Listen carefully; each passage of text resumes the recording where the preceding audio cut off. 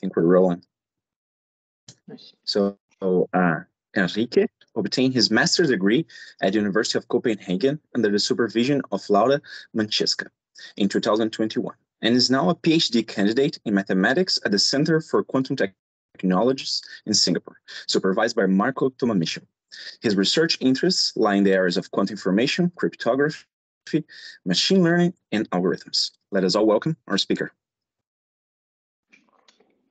Great, awesome. Thank you for having me. Yeah, as discussed, I'm going to be presenting a work that I did with Laura some years ago as part of my master's thesis on weak Schur sampling algorithms. So as for a little overview of the talk, first I'm just going to get everybody up to speed with all the necessary background. So this requires a little bit of results from group theory and representation theory, which will allow us to introduce the Schur transform, how it's usually constructed in the literature, and then in particular focus on our problem of weak Schur sampling and the algorithm that we came up with weak Schur sampling. We'll give a quick proof sketch of the proof of the correctness of our algorithm. And then I will kind of give some conclusions on its runtime and its space complexities. Awesome. So this talk is a little bit by necessity of notation. Schur duality can be a little bit complex. So if at any point any of the matrices or labels that I'm introducing is confusing, please feel free to interrupt and stop to ask questions at any point throughout the talk. Cool. So without further ado, let's get started. So as promised, some preliminaries on group theory and representation theory. So we call a representation of a group a group homomorphism between the group and the general linear group on a vector space, namely a math between some group element and a corresponding matrix acting on some vector space. This representation rho is unitary if it satisfies the usual unitary identity relations. So as a quick example, I will be focusing on through this talk is the representation of a unitary group on elements of on qudits, basically, which takes in a matrix U of dimension D and applies it to each of the tensors in the n-fold tensor product. Likewise, for the symmetric group on a permutation of n elements, representation that we'll be looking at is that which permutes the elements of the n-fold tensor product, right? So just again, the unitary representation takes U and applies it to each element on the tensor product, and the representation P for the symmetric group permutes the n elements of the tensor product. So for example, for the symmetric group, you have on two elements, on two qubits, you have two permutations, the identity and the transposition. The identity is just the identity map. And for the transposition, you just 0, 0 stays the same, 1, 1 stays the same, 0, 1 goes to 1, 0, and 1, 0 goes to 0, 1. Pretty simple stuff. So an important factor of representation theory is that of irreducible representations. We call a representation irreducible if there is some subspace that is left invariant under an action from that representation. And moreover, the subspace cannot be made smaller, such that the representation is still invariant on that subspace. An important fact from representation theory is that every unitary representation admits a decomposition into a direct sum of irreducible representations. So basically, there exists some basis that spans all the different irreducible subspaces, U, such that under this basis, the matrix of the representation rho G can be written as a direct product of the so-called irreducible representations acting on each of the different subspaces. You index these irreducible representations with some index lambda, dependent on the group and the matrix that you're dealing with. But the ones acting on each irreducible subspace will be given by these rho lambdas, and each of them happens with some multiplicity given by n lambda, right? So this is going to be a block diagonal matrix under this basis, essentially. This same basis, therefore, also induces some so-called isotypic decomposition, isotypic being same type of the minimal invariant subspaces, V lambdas, each of which happens with some multiplicity given by m lambda. As another quick examples, for the symmetric group, we ignore the trivial identity transposition for now, the permutation, sorry. For the transposition, for two qubits, we notice that three one-dimensional spaces given by the 0, 0, 0, 1, plus 1, 0, and 1, 1 are left invariant under this transposition. And indeed, these are three copies of a one-dimensional, so-called trivial irreducible representation.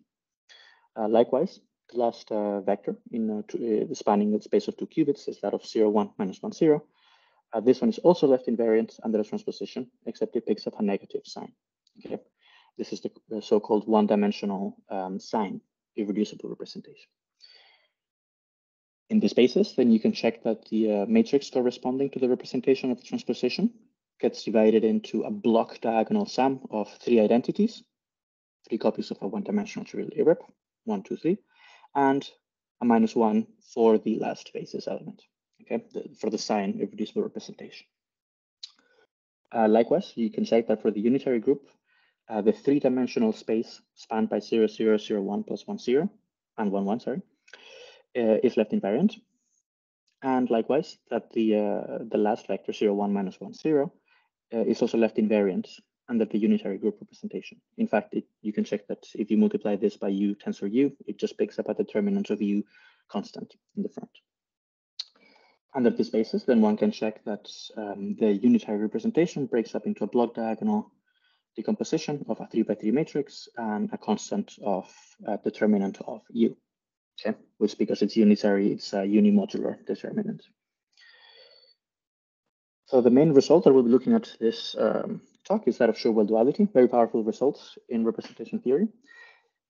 Essentially, because both the symmetric group representation and the unitary group representation are unitary representations, they admit this so-called isotypic decomposition that we just saw, right? In particular, both of them break up the space of n qudits into a sum of the reducible representations indexed by their particular multiplicity, sorry, indexed by lambda and with some particular multiplicity, and same for the unitary group. Schur duality in particular states that under the combined action of the group, the tensor space of n qudits breaks up into a direct sum of products of the unitary group representations and the symmetric group representations. Intuitively, Schur duality, what it's telling you is that the multiplicity spaces of the symmetric group given by the C and lambda are isomorphic to the reducible representations of the unitary group, Q lambda, and likewise, that the multiplicity spaces of the unitary group, the CM lambdas, are isomorphic to the irreps of the symmetric group, P lambda, and such that you get this isotypic decomposition as products of symmetric irreps times unitary irreps. So for example, we just saw that the subspace 0, 0, 0, 1 plus 1, 0, and 1, 1 is three copies of one-dimensional irreducible representation for the symmetric group, and likewise one copy of a three-dimensional representation. Three copies, three-dimensional, one-dimensional, one copy. Likewise, a little bit more trivially, the subspace 0, 1, minus 1, 0 is a one copy of a one-dimensional, one copy, one-dimensional, and then one copy, one-dimensional. As such, over this basis, you can rewrite the tensor space of two qubits into this sum. I should say as well that for the symmetric group and for the unitary group, the way you index the irreducible representations is via partitions of n being the number. Maybe I should go back one slide. This lambda here, indexing this isotypic decomposition, is over partitions of n that have at most d elements. Partitions being a tuple of non-increasing numbers that add up to n. So for example, in this case, we're trying to partition 2 with at most 2 elements, and the only possible partitions are therefore 0 and 1, 1. Okay. Everything clear with this? Yes. Yes. Yeah, awesome. Right, so now onto the Schur transform. So the Schur transform is precisely the matrix, the unitary transformation that performs the switch from the isotypic decomposition given by products of irreps of the symmetric and the unitary group onto the Schur basis, which is the basis that respects this isotypic decomposition. Okay, the Schur transform is precisely the map performing this basis change. Okay, here the Schur basis is just we index it by the lambdas, which are the partition that index the isotypic space. Okay, P lambda would be your index within the dimension of P lambda, of big P lambda, and this little q lambda would be the index, or would be the label that indexes the dimension of this q lambda d, right? So this will go, say, from 0 to the dimension of P lambda, and this little q lambda will go from 0 to the dimension of big Q lambda. Okay. So for example, for 2 qubits, we have already seen that the Schur transform is going to be given by the basis 1, 0, 0. So this is ket 0, 0. This is ket 0, 1 plus ket 1, 0. This would be ket 1, 1, and this ket 1, 0 minus ket 0, 1. Okay, and that's just the Schur basis for 2 qubits. I should say there exists more than one Schur basis, right? So, but maybe I'll discuss a little bit more on this later. So part of the focus on this talk is how do you build the Schur transforms, right? So the Schur transform was originally introduced by Bacon, Chang, and Harrow in 2005.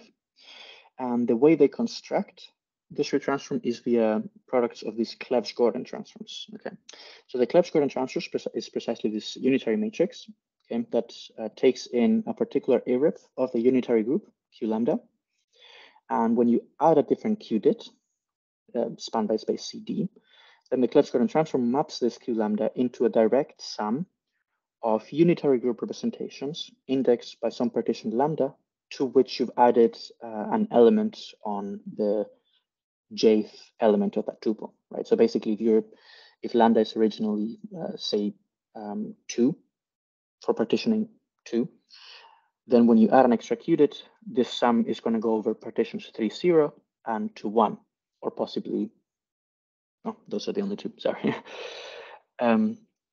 So basically, that's just what this notation means. So you interpret lambda as a vector of d elements, and you add a 1 to the jth entry, and then you directly sum all the different outputs. For a little bit of intuition on the Clebsch-Gordan transform, if you're a physicist, the Clebsch-Gordan transforms tell you precisely how you add particles of different spin together, right? So there's a direct correspondence for qubits between the partition lambda and the spin number j. And this Clebsch-Gordan transform basically tell you how to add different spin particles together, right? So for example, if you have a spin particle 2 and you add a spin particle 1/2, then the resultant outcome will be sum of spin 2/2 plus spin 1/2, okay? For mathematicians, this Clebsch-Gordan transforms basically give you the rules on how you build Young diagrams. Okay, so this lambda partition is going to correspond to some diagram of boxes called a Young diagram, which is a number of boxes equal to the tuple. So like for instance, tuple 4, 3, 2 will have 4 boxes, 3 boxes, 2 boxes, and then when you add an extra box given by some CD, it tells you how you construct the new Young diagrams. For computer scientists, I don't really know what the intuitive way of explaining Clebsch-Gordan transform are, so you're on your own there. Sorry. Now, so basically what this Clebsch-Gordan transform do is tell you the update rules for a single unitary group representation, okay? And this is say from n qudits to n+1 qudits. So basically it raises the Schur basis from n to n+1 qudits for a particular unitary group irreducible representations. So therefore, to build the entire Schur basis, to raise the entire Schur basis from n to n+1 qudits, what you need to do is apply a Clebsch-Gordan transform to each copy of each irreducible representation given by lambda. And how do you do this? With a so-called super Clebsch-Gordan transform, okay? Basically, the super Clebsch-Gordan transform maps the Schur basis on n qudits given by this direct sum here, and then you add an extra qudit, and it maps it to the Schur basis of n+1 qudits. The corresponding super Clebsch-Gordan transform is going to precisely take a Clebsch-Gordan transform and apply it to each copy of partition lambda. And again, remember that by Schur-Well duality, there are exactly dimension, there are as many copies as the dimension of the particular symmetric group irrep. And then you're going to do the same for all the different partitions that index a particular irreducible representation, okay? So basically the super Clebsch-Gordan transform applies a Clebsch-Gordan to each copy of each irrep, and as such, it raises the basis from n to n+1 qudits, okay? Therefore, to build a Schur transform on n qudits, what we need to do is apply a total of n-1 super Clebsch-Gordan transforms. This one will bring the basis from 1 to 2 qubits, blah, blah, blah, n minus 2 to n minus 1 qubits, n minus 1 to n qudits. Is that more or less clear for everybody? Cool. So the Schur transform in general is very useful in any quantum computation protocol that requires you to exploit the symmetries of the underlying system. For example, some might be familiar with the Finetti theorems. These are proven using, or some of them are proven via the Schur transform. But in particular, one application that we're interested in is that of weak Schur sampling. Okay, so weak Schur sampling is the process of measuring a particular label, so-called Young label lambda, which again is the one that indexes the isotypic space that you're in. Okay. Weak Schur sampling is usually performed by the coisometry here on the screen, right? That takes the entire space onto the particular onto the particular space that you're interested in.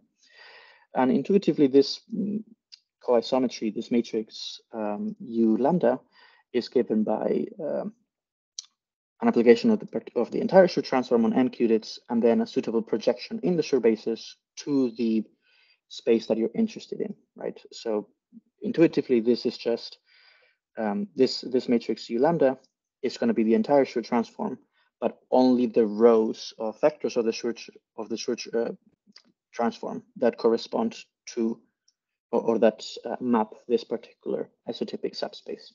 Okay. Basically, this projection is just going to be an identity matrix with the ones only in the rows that correspond to this space. Okay. Yeah, as given by this equation here.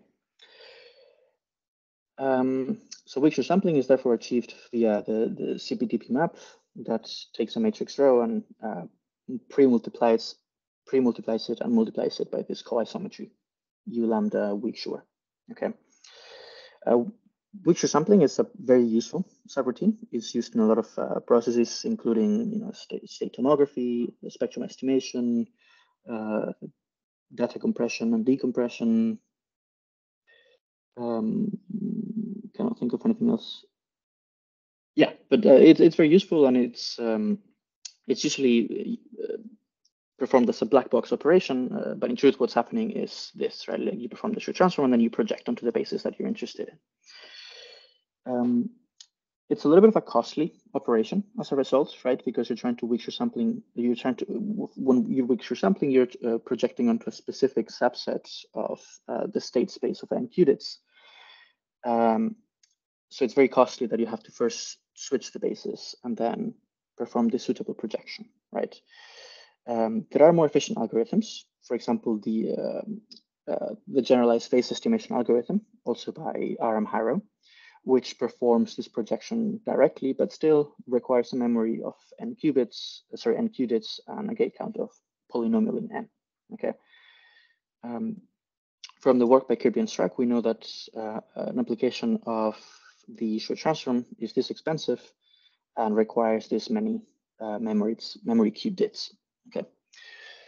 But as a quick recap of this introductory sections, the Schur transform is precisely the matrix that maps the computational basis of n qudits to the Schur basis, which respects the isotypic decomposition of irreps of the symmetric and unitary groups.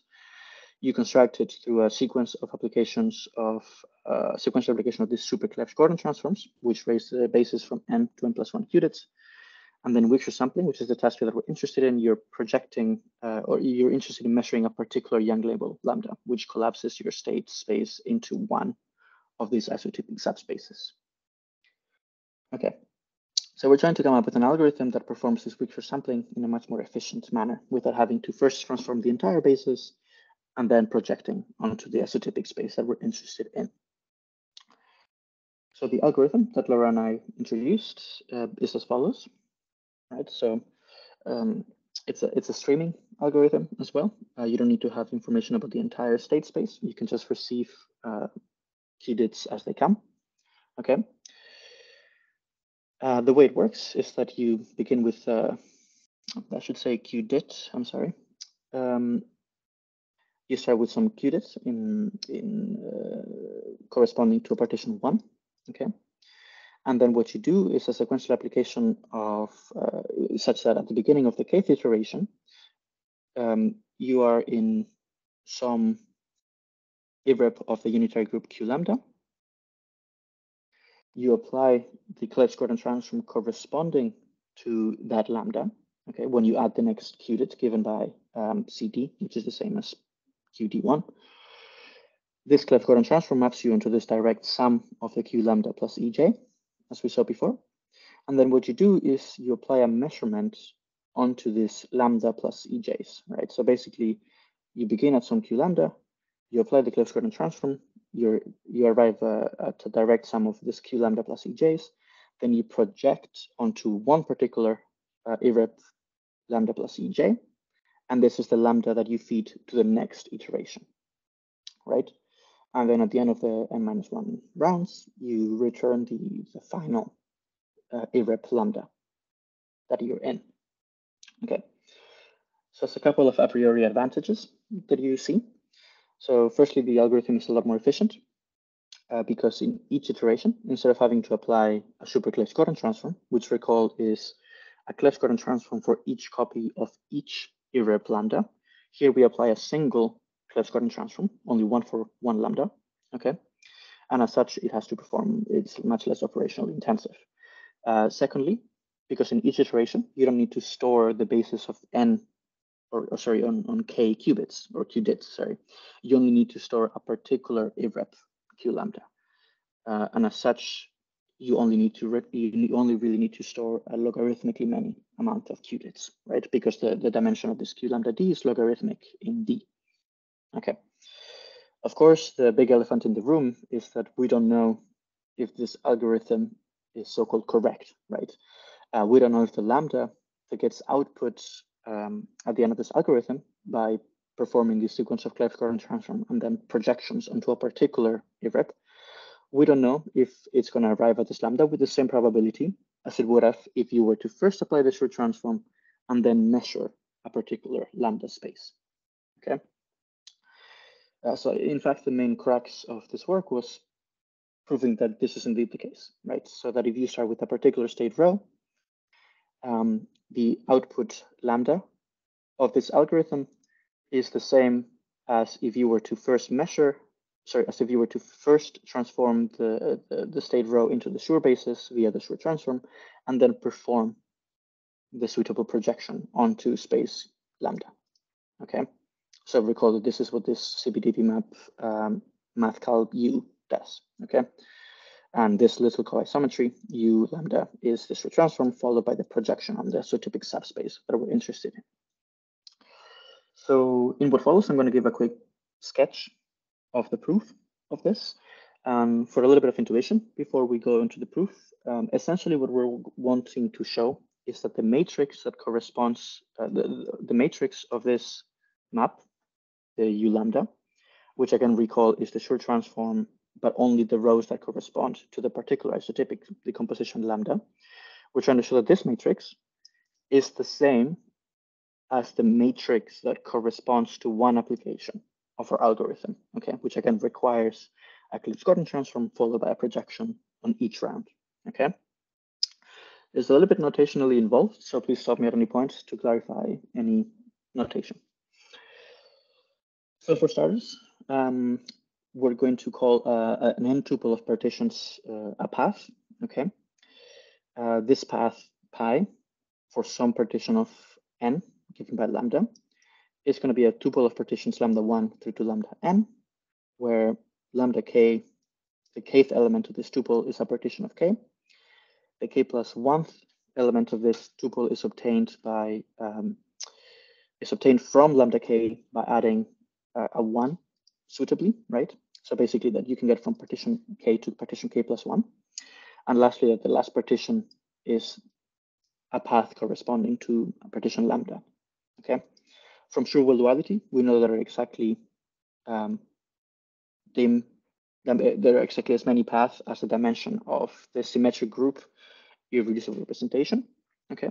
So we can index these paths with the little p lambda label of the Schur basis, okay? So an instance of our algorithm, which again is a sequential application of Clifford+T transforms and then a projection such that in each round of this for loop, you add a 1 on the particular irreducible representation that you began that iteration with. Okay. So this an instance of our algorithm is going to correspond to this map, right, which starts from the end state from the state space of n qudits onto a particular copy q lambda indexed by this little p lambda label. And it's going to correspond to a product of this Clifford transforms on the kth element of the path to the final partition lambda, okay, times the suitable projection that ended up on that path. Okay, so that's the measurement that you perform. And again, what we're trying to show is we're trying to look at how this matrix looks like, essentially. If you take all paths that might end you up at partition lambda, one application of our algorithm corresponds to the addition over all paths of this matrix u tilde lambda p lambda that we saw just here. Okay. So then to show correctness, what we need to show is that the sum over all the paths of this matrix is equal to the matrix, or rather the CPTP map corresponding to an application of the Schur transform and then a suitable projection, right? So basically showing that the sum of co-isometries given by this, again, one of these things is a product of Clifford transforms followed by projection, following a particular path, index by p lambda, and we're trying to show that that co-isometry is the same as the co-isometry corresponding to an application of the Schur transform and then a suitable projection. Okay. Intuitively, the way this works is that this proof is really intuitive once you look at how these Schur transforms work, right? So when you build the Schur transform set for 3 qubits, what you're doing is, well, first you start in with just a single qubit, or a qudit, sorry, that's just going to be in space CD. You add an extra qubit and you apply the Schur-Clifford transform. That's going to arrive you at a direct sum of partitions Q2 and Q11. Then you apply another Clifford transform, super-Clifford transform, which applies a Clifford transform here and a Clifford transform here. From here, you split 2 into 3 and into 2, 1. And then from here, you split 1, 1 into just 2, 1. And the Schur transform is going to be precisely this 8 by 8 matrix. Say that you're interested in measuring partition 2, 1. So you ignore this partition 3. The matrix the co-isometry corresponding to this Schur transform and then projection onto the 2, 1 space is going to just be the last 4 rows, okay? These 2 rows here correspond to the basis of this first copy, and these 2 last rows correspond to the basis of that last copy. And the co-isometry will just be these first 4 rows being 0, okay? Likewise, so yeah, the co-isometry mapping to partition 2, 1 is just given by this matrix, okay? And yeah, it corresponds to the Schur transform spanning the copies of only that partition, right? The first 2 rows to the first copy and the last 2 rows to the second copy. For our algorithm, what it does is that it only traverses one of these red paths, okay? So again, the first iteration, we receive the first qudit, we apply a Clifford transform, which reaches us to a direct sum of 2 and 1, 1, but then we perform a projective measurement, which arrives us at either 2 or 1, 1. If we had measured 2, then a Clifford transform puts us in 3 or 2, 1. And then to end up at 2, 1, we just need to perform this projection corresponding to this red path. Okay. Likewise, if we had originally measured partition 1, 1 after the first round of measurements, then we apply a Clifford transform and we just deterministically arrive at this 2, 1. Okay. So our algorithm basically has to traverse one of these paths. You can work out that the matrix corresponding to the first path is just a Schur transform, but with zeros in all the rows that do not correspond to the basis of that copy that we arrived at. And likewise, if we had traversed the other path, the corresponding matrix is just the Schur transform, but only with the basis that span that copy. And you can easily tell that if you were to add these 2 matrices together, corresponding to a probabilistic sum of the paths that you could have traversed, you end up with the same matrix as if you had performed the Schur transform originally, and then the asymptotic projection at the end. Okay, In general, this holds for n d-dimensional systems, so for n qudits. So this is basically the crux of the proof, showing that the two matrices therefore equal. Okay. But yeah, using in this way, you can just prove that our algorithm is indeed correct, and it will always arrive at the same irreducible representation with the same probability as if you had first transformed the Schur basis to the Schur basis and then performed the projection. And in conclusion, this algorithm is a little bit more efficient, right? So the rest of the paper just deals with counting the number of an upper bound on the number of gates required to perform this Schur transform, and then the memory requirements. But again, by virtue of having only to store a single irreducible representation of the unitary group, you don't have to store the entire basis, and then you save a lot of qubits, sorry, a lot of memory qubits as a result, going from order n to order log n. So yeah, much more efficient than previous efficient algorithms than like the GP, for example, like the GPE or the usual Schur transform followed by a projection. Yeah, that's basically all the talk. A little bit short and sweet to not keep you from your Friday plans. Please let me know if there are any questions.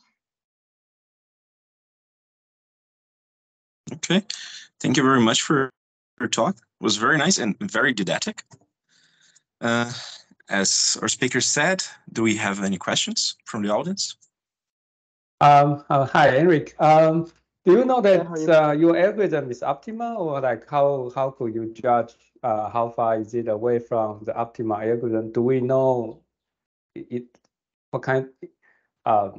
what is optimal given like a n copy in d-dimensional systems? Optimal in terms of number of operations? In terms of gate count or the memory space. Is there lower bound? So no, I do not have a lower bounds, but maybe if I can go back to the talk here, which I don't know where it has gone on my computer. Yeah. So the way that this n to the power, sorry, this one n to the power of 3 is computed. So these are basically similar to the method outlined in the paper that comes up with this n to the power of 4 by Kirby and Strauch a few years ago. The way it's done is by breaking down the number of so-called Givens rotation, this two-level unitaries that you apply to that eventually end up multiplying to the Schur transform. The way that these are counted is by counting the number of non-zero elements below the main diagonal of the matrix that you're trying to do. In our case, we're trying to count the number of non-zero entries of the Clebsch-Gordan transforms, right? As a level of intuition for qubits, this Clebsch-Gordan transforms will have only 2 or at most 2 non-zero elements per row. So the way you arrived at this n cubed is just by assuming that those 2 non-zero elements are below the main diagonal as your worst case, right? So I don't think you can do better than this n cubed by taking into account that you might actually only do 1 or versus 2 elements below the main diagonal. I don't know if you can do any better, but no, I don't have explicit lower bounds. Okay, I see. With regards to the space requirements, if I remember correctly, it might actually be 2 log n, but overall this is just log n. And this counts ancilla qubits as well. Okay. Because I was talking to one of the group members who seems to be interested in this domain. So yeah, so Mingjian, maybe you can think about proving whether this algorithm is optimal or not, right? So this might be a direction to proceed. Yeah, I understand. If you like this type of research directions. Okay. Eric, are you in Singapore now? No, I am in Norway. I'm in Europe for the December month. Okay. I saw the introduction that you would join Marco Tomamichel's group, right? Yes. I've been in Marco's group for about 1.5 years now. I think we met when you visited in Marco. Yeah. Okay. You were telling me where to visit in Taipei. Yes. Are you coming for QIP? Yes, I'm very excited to return to Taipei for QAP. Oh, wonderful. So maybe Mingjian on the screen is the one who find the topic very interesting. So just when you come, we could maybe talk a little bit more and see whether there's that'd be great. possibility. Yeah, I actually was sure. in Singapore a couple days ago, so but I did not see you. You yes, are in Europe right now. I left a week before. I heard you went to the Sakaya with Erica and Marco. I hope that was fun. Yes. But yeah, I don't know if maybe Laura will be in QAP as well. Okay. Maybe this would be possible also to discuss with her also. Sure. I actually met Laura this September in Denmark. I visited, nice. I visited your group, but it was very quiet. It's just she preparing lecture notes and everybody else going to this holiday event. So there's like an excursion of the group to some, yeah. But it's fine. I mean, I believe that most of people will come to QIP and I get all chat again. Nice. Okay. Yeah. Yes. Okay. Wonderful. Yeah, I don't have any further questions. So maybe if anyone has questions, just speak up. Actually, I do have one question, perhaps kind of for you, Enrique, and kind of from Michio as well. Because today you mentioned a work that you did, Michio, which used port-based teleportation as well, right? And Me? I think it's connected with this work somehow. I'm not sure if you know the connection, Enrique. With port-based teleportation, no, I'm not too familiar with this topic, unfortunately. Okay, no problem. You mean for applications of the short transform? Yes. I mean, I'm not sure how exactly they connect, but I remember the paper mentioned something about it, and I kind of got curious if there is anything from your work that would be applied there or not. But I would need to learn more, of course. So I guess the intention of this of the applications for this work is, well, there's a lot of papers, for example, about like Masahito, for example, on like this spectrum estimation, data compression, etc., that just kind of use picture sampling as a black box. The intention of this was just to provide a more efficient black box, I guess. Okay, thank you. Maybe it answers your question. So at least I know that for spectrum estimation, this lambda partitions that I kept on talking about at the talk give you a pretty good estimation of the spectrum of a particular system of d qubits. So maybe that means something. Okay, no problem. Cheers. Do we have more questions from the audience? So maybe I want to ask some question to clarify. So in each iteration of your step, you require the CG coefficient, right? So this CG coefficient must be calculated beforehand. So is it complicated to do the this lambda, CG? you mean, at each iteration? No, the CG. Do you need the CG coefficient? Oh, well, I mean, I guess implicitly our algorithm assumes that you already have access to these CG coefficients. But in general, they're known, no, what these coefficients look like in the standard basis. So you mean don't need to have this, or you need this? Yeah. Implicitly, you do need them. Yeah. Like we assume that we're able to apply these Clebsch-Gordon transforms. Yeah. So we assume that we already have the coefficients. Okay. So so in each step it is exact, right? So why there is a error at your complexity requirement? I mean, how does the error come from? The error in the complexity for the number of in your conclusion, your complexity depend on the epsilon, right? the gate count? Yeah, so the error is just the error in approximating unitary via this two-level gates, right?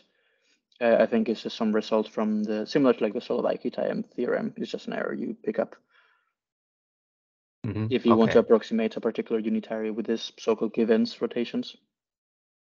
I see. I think it's just the accuracy of the approximation in like diamond norm. So in each step, do you need to control the error? So there's this result I think you can find in the Michael and Chuan book that says that this error scales only linearly. If you so say you try to approximate with m number of gates, this error only scales linearly, so it's not too bad. Oh, I see. Okay. Okay. Thank you. Cheers. Okay. Thank you for a nice talk.